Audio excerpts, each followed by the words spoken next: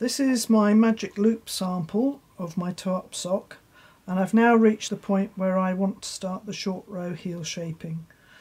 For a more detailed explanation about short row shaping, if you watch the demo which is on 2 circular needles, I explain a little bit more in that video. So I've worked across the first half of the sock, and I'm about to work for the second half of the sock back towards my beginning and end round marker. The heel is worked only on half the stitches, and I'm just going to work back and forth across these stitches that I'm about to work now. So I bring up my needle so that I can start, and I knit across to the last stitch on the left needle.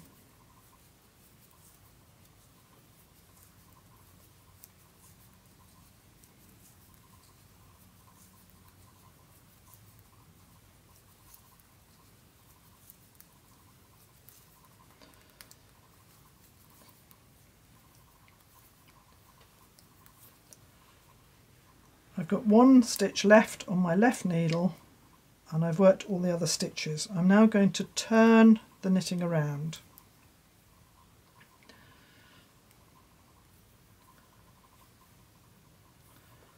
And with the, sorry, I might just need to flip this round so that I get the loop out of the way.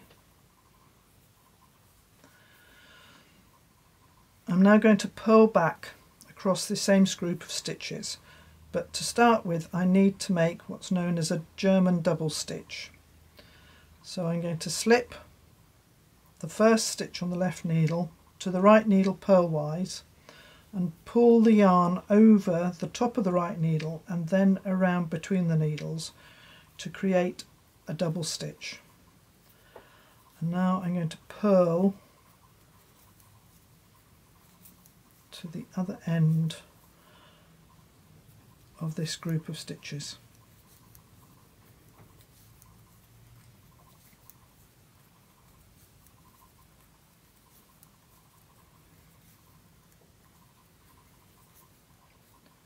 So that's the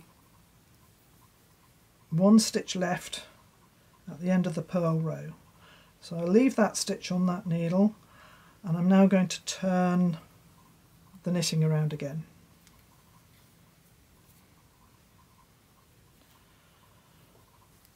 And at the beginning of the row I have to make my double stitch.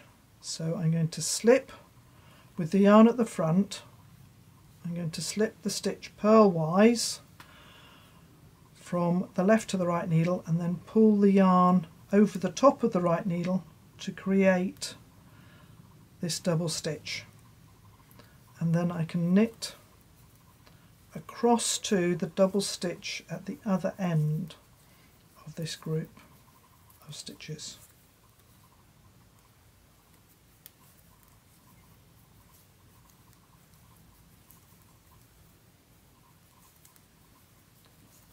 So as I'm coming to the end, I've got the last stitch which I didn't work, the double stitch and the last 2 stitches.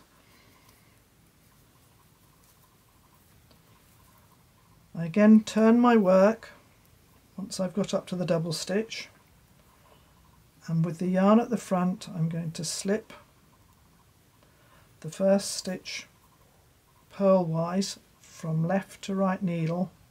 This time pull the yarn around the back and then between the needles so that I can purl across to the double stitch at the other end.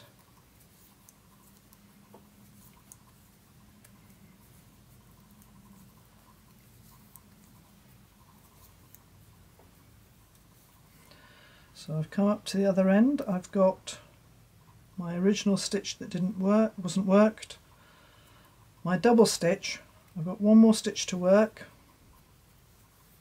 so I've now worked up to the double stitch, turn the knitting around, bring the yarn forward,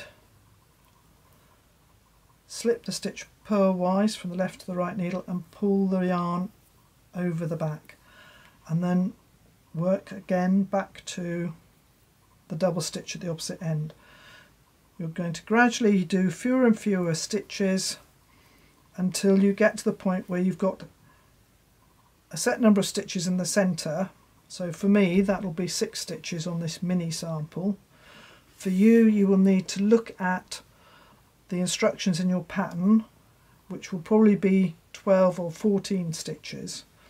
When you come to counting your stitches that are still in work, you must make this double stitch first before you start counting across to see how many stitches you have in work.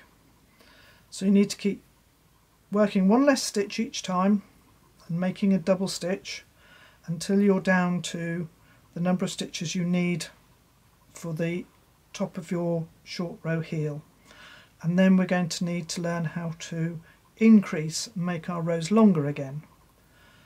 So when you've got to that point, I'll see you again.